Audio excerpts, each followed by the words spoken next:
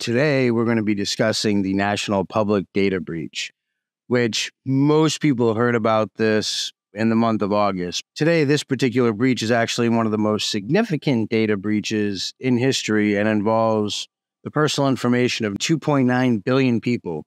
US DoD is the one who actually took it, according to many sources. Some of the information that's actually contained in it is highly sensitive, like people's names, their addresses, their social security numbers, as well as their date of birth. And in some instances, this information actually dates back 30 years plus. As if it wasn't bad enough, in some cases, there's also information linking family members together.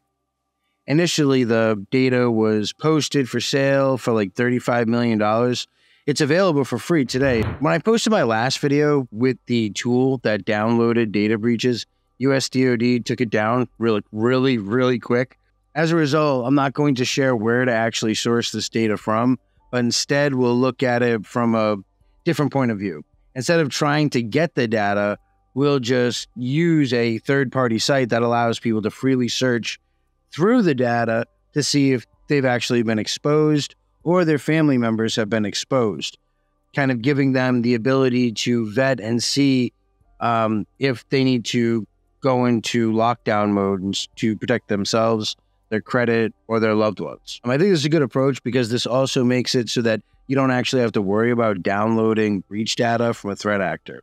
And I really want to give out a massive shout out to a really good friend of mine, CWade12C, for sending me this link and letting me know that basically anyone can check with no registration and for free and without giving up really any more critical information that is necessary to actually do the search. And the beauty of this is that in 3 seconds, you can see if your information is exposed and get some advice on how to at least try and do something proactive for your security.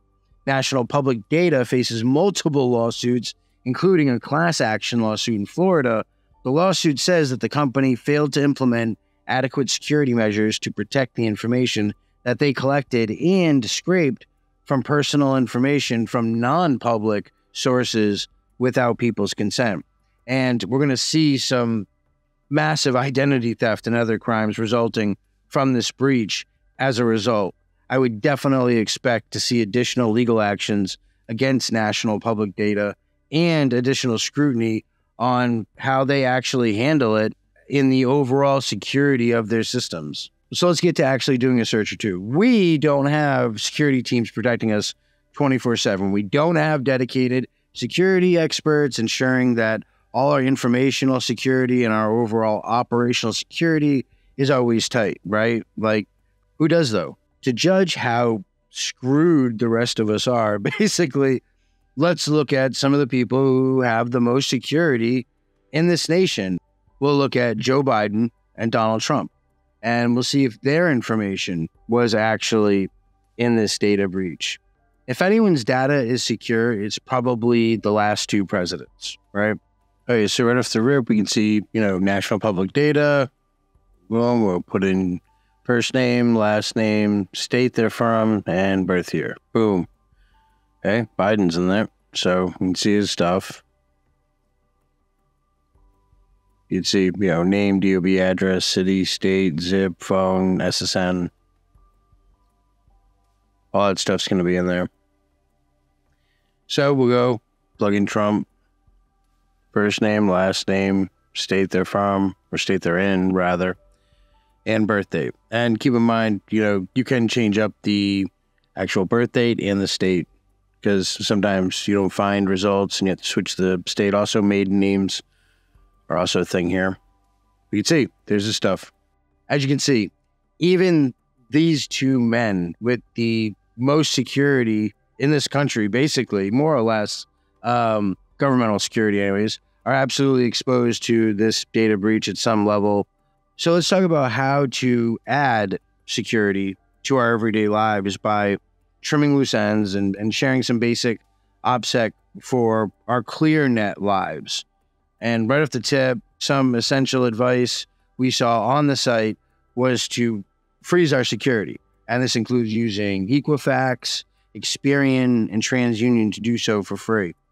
If you saw that little snippet at the bottom, it said that taking this step prevents new creditors from accessing your credit report, which in turn will make it more difficult for identity thieves to actually open accounts in your name. Obviously a good thing. If you contact all three individually, you won't have to pay anything, basically. Another important note that freezing your credit doesn't actually affect your credit score and doesn't prevent you from going in and unfreezing it at any point. Like, you can still get your free annual credit report. If you're looking at getting a credit card or something else like that, and you require access to credit, you can lift the freeze by using a PIN number. But all of this was already covered on the site. So what other advice can we actually give to help you be a little bit more secure? Monitor financial accounts.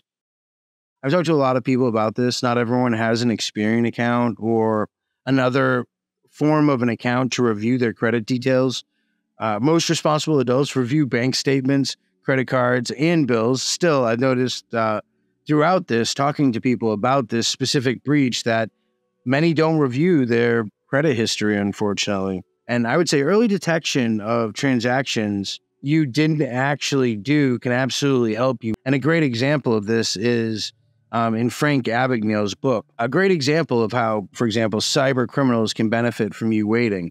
When writing bad checks, he knew that the Federal Reserve Bank confirmed the validity of the checks by using the routing system which they have, which involved a particular lag time that he referred to as float time. And this delay allowed him to basically cash fraudulent checks and then move the money before the banks could actually catch up with the transaction's authenticity. And by exploiting this lag, he effectively outpaced the system. If he wrote a check on the East Coast, he would change the numbers so that the check would have to be routed to the California branch of the Federal Reserve to actually be verified, which obviously would add a week or two of float time. And this meant that he could cash more fraudulent checks and was actually more likely to get away with it because he had more time to escape before authorities were actually notified. And in this case, more or less, he was robbing banks. But the principle of float time absolutely still applies. If you catch things early on, you're much better off. And there are a bunch of services that will assist you with things like this, like Credit Karma or Mint. And I'm not endorsing them. You need to do your own research. Identity theft protection services. There are more than a few places that actually provide the ability to have your personal information monitored in real time and alerts sent to you of suspicious activities. And many of these services also help assist with things like recovery of your identification or documentation when trying to assert that there's actually been fraud in a particular case. The point of these services is real-time monitoring. Most halfway decent ones will actually include some kind of insurance for identity restoration, kind of like Experian. Offhand, without me doing like super in-depth research, I would say like LifeLock, Identity Guard, and Bitdefenders offer, from what I've seen, identity theft protection. Those are the ones I know of offhand. I'm not endorsing them or telling you to get them. All in all, like, you need to do your own due diligence because it could just be good marketing, right? Your threat model is absolutely unique to you, and you will need to figure out what kind of protection you need or want to be able to be safe. I personally can't tell you how to do that. I can throw a bunch of stuff at the wall and hope that some of it sticks, which is the point of this video. Passwords. Yes, I know what you're going to say. And using the password ABC123 is definitely not a good idea. I know this is also very elementary, basic advice, but it's important to cover. And my advice to you is to not only make your password unique, but also make them extremely long. My typical password consists of anywhere from 50 to 150 characters that are alphanumeric, use special characters, employs upper and lowercase, and is about as unique as I could possibly make it, and includes special characters. And each password for each site is unique. That last part about each password being unique for each site is extremely important. And I know I'm preaching to the choir that most of you all do all this as standard practice. Still, for that one person who watches this video that doesn't actually do this, I suggest that you look into some of the services that are out there that you can use to easily manage your passwords. Whatever you do, don't use LastPass. Seriously. If someone put a gun to my head and said, tell me where you would suggest for a password manager, I would have to say KeePass offhand. When you use it, it won't actually update, though, like you see with some other password managers. And I've heard of people saying things like you can use KeePass with Strongbox for your phone and end up having an auto sync feature that basically keeps KeePass up to date via SFTP. So basically, whenever you get home or whatever, it would update if it's that original network. And a less complicated method that I would advise would be to like sync it via Nextcloud or something, so long as you're the only one who actually gets to control it. Remember, wherever you save your database file with KeePass needs to be extremely secure. So if you're shaking your head right now and saying this is all way too much, I'm not doing any of this, then I advise you to go and make an account on something like Bitwarden. You should also donate to them or get the premium service if you can afford it. Bitwarden is open source, so the code is publicly available for scrutiny with audits. And this allows different security experts to audit the code for vulnerabilities and basically ensures that the application is absolutely reliable and secure. And this is really good because open source software is generally more trusted in the security community as it goes through continuous review by independent experts in the community as a whole. And again, I know there's a ton of you that are advanced users and this is way too elementary for you. But again, this really isn't just for those people. I'm targeting the people who actually need advice like this in this video. And the other thing about Bitwarden that I really think is pretty awesome is that it's cross-platform. And this means that when you're on Windows, it works. If you're on Mac OS, it works. When you're on your Linux box, it'll work. Android or iOS or anything else, you're going to have an easy time. But you can even install it as a browser extension if that's the option that you personally have, or the only option that you personally have. They also have a web-based vault that you can use should you need to do that and maybe you don't have install permissions or something. And Bitwarden uses end-to-end encryption, also known as E2EE. So the EU will probably hate it. This means that even if someone intercepts all the data that's going across your network, it remains encrypted and secure, making it impossible or very, very difficult for unauthorized parties to actually access your information, provided they don't have access to a quantum computer offhand. One of my favorite things about Bitwarden is that it's free, right? Because I'm cheap. The free version absolutely has excellent features to it that make it worth using. For example, you can enable two-factor authentication or 2FA, which will allow you to easily integrate with things like Google Authenticator, so that you also have a second authentication method that can be used in addition to the password. On the portable app, you can also use biometrics like a fingerprint to unlock the vault. They also offer self-hosting option.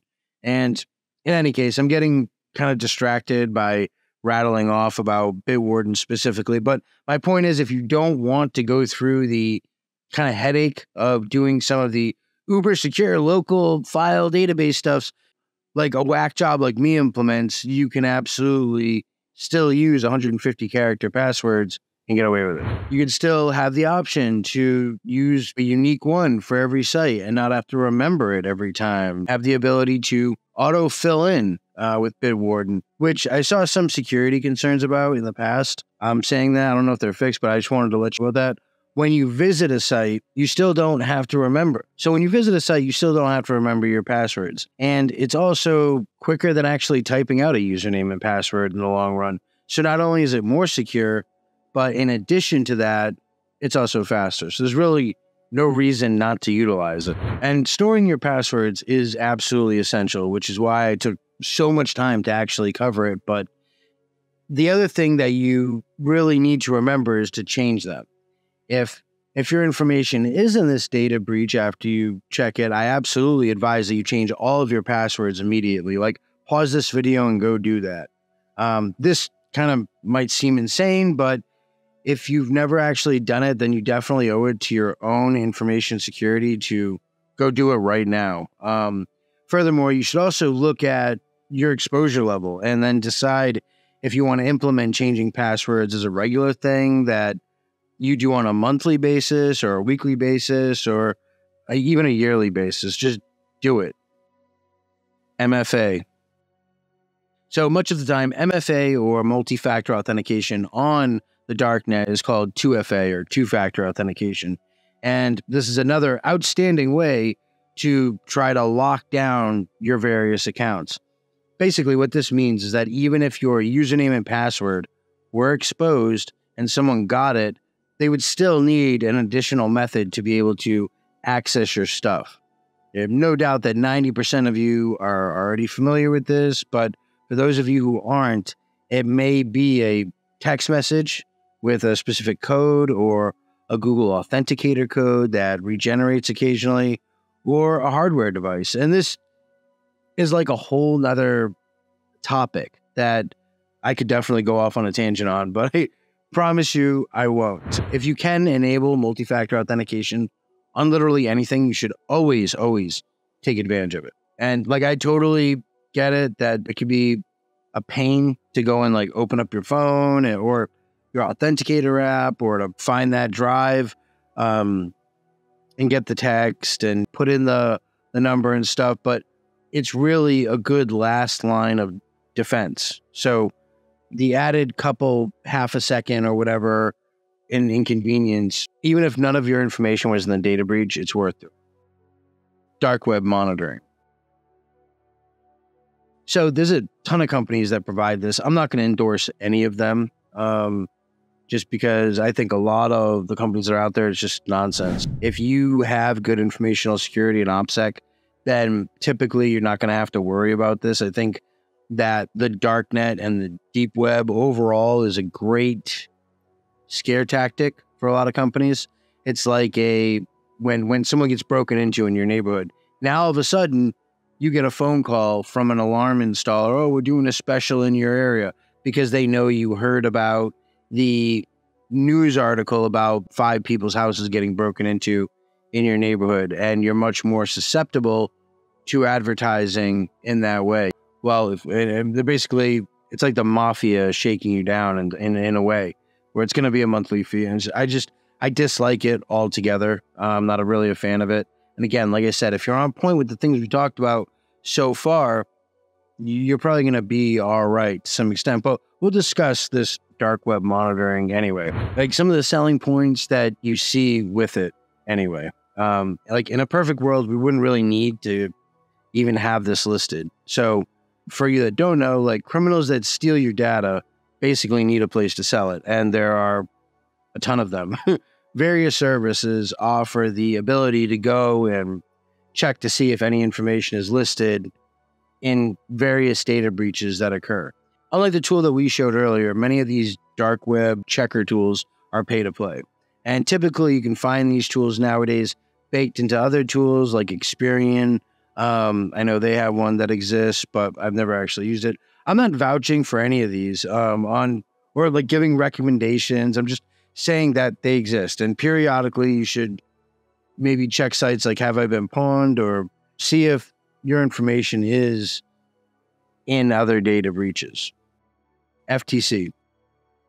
So you should also consider filing a report with the Federal Trade Commission if your data is in there. Basically, suppose you suspect your identity was actually stolen. You'll want to file an identity theft report with the FTC in that case. The report hopes to create a document that basically lays the groundwork for you to point to theft should you get into a dispute with a creditor and have to face legal action after the fact. Crying in court that your identity got stolen X amount a month ago, and them saying, well, if it wasn't you who bought those $1,500 shoes, who was it? Really, when you're in that position, it's really just not going to cut it to try to get them to take your word for it. You're going to want to be able to verify it with some form of documentation. And you can visit their site and file that report for free, from my understanding. Just follow the steps that are there, and they'll also help you create a recovery plan from what I saw on the site initially, which is great that they don't just kind of leave you in the lurch. Fraud alerts. Much of the time, sites like Experian will have these kind of by default, and you can pay extra to get better ones or access to more features, but setting up fraud alerts on your credit reports will allow you to warn potential creditors that they should verify your identity before actually issuing any credit. And this helps to prevent thieves from opening up new accounts in your name. You can contact the 3 major credit bureaus to place fraud alerts. Once they're set up, the alert will automatically apply to all 3 bureaus, email and social media. So you're going to want to take really particular precautions when securing your email and social media. So, for example, if you have questions set up for an account recovery that you want to ensure those answers aren't something someone can just look up. For example, if it asks you like what your mother's maiden name is, if you put the actual name, anyone who does a basic genealogy search can potentially get the answer to that question and therefore have one of only maybe a few keys that they actually need to fraudulently gain access to your account.